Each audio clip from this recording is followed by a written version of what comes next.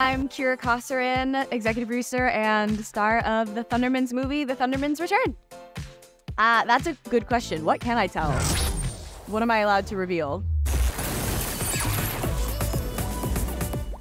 Working on the movie, both on camera as an actor and off camera as an executive producer, has been crazy. It's been really, really fun. It's been really, really busy, but it's really special to be able to be part of helping it all come to life in a new, even bigger way than just being on camera. Guys, this whole place is gonna blow and we don't know the password.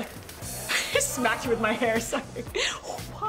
So originally they just came to me looking to see if there was any interest to bring this show back in some sort of a format, and the format that they originally presented it to me in didn't feel quite right to me. So I sort of came back and said, if I'm gonna do it, I think it's really important that we do this, and this, which is essentially producing, right? Picking certain people to be on the project, or choosing the genre, or, you know, picking certain storylines that need to happen, or hiring certain writers or whatever. That was essentially executive producing in and of itself. So when I kind of brought that to the table and said, I really think we should do it this way, lucky for me, the network was kind of like, yeah, you're right, those are good ideas. Let's do those ideas, cool. And so they brought me onto the project as a producer. Hey, Blue Flame! We can do this the easy way or the hard way it is. So one of the things that makes this movie feel very different from the original series is that we're shooting everything incredibly out of order over the course of 4 weeks. It's very challenging to know where we are and we're doing. Yes, but just in general. We were on this show for so many formative years of our lives. For me, I was 14. I turned 15 on the set of the original pilot. And, you know, I'm 25 now, coming back to this show as a grown woman with a very different life. Phoebe Thunderman? Hi, Mrs. Wong. Oh, this brings back so many bad memories.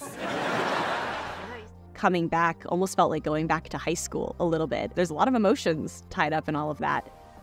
So that was a big thing too. The first couple of days, everyone was sort of like in a dream state, just like, where are we? What is going on? But then we all settled in really quickly. And by day 3, it kind of felt like we'd never left. Welcome to the Mountain Ledge. This is probably the biggest set we've ever had over the course of the Thundermans. So much action happening up here. We've got an unbelievable stunt team. A lot of action happening today.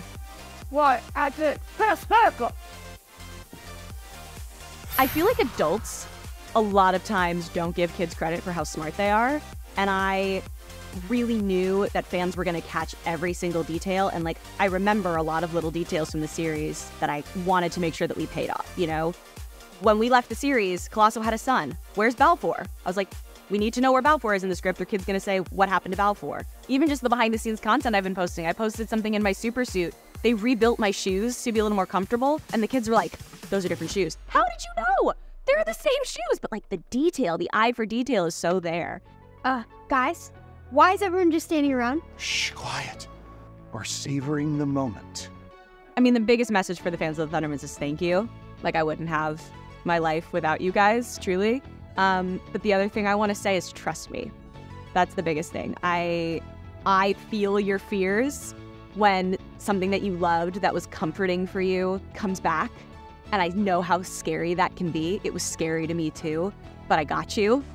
Trust me, we're gonna make this feel like the show that you loved, that you watched, that brought you comfort in the original series, and make you feel, hopefully, like you're coming home too. We love you guys. We love you too.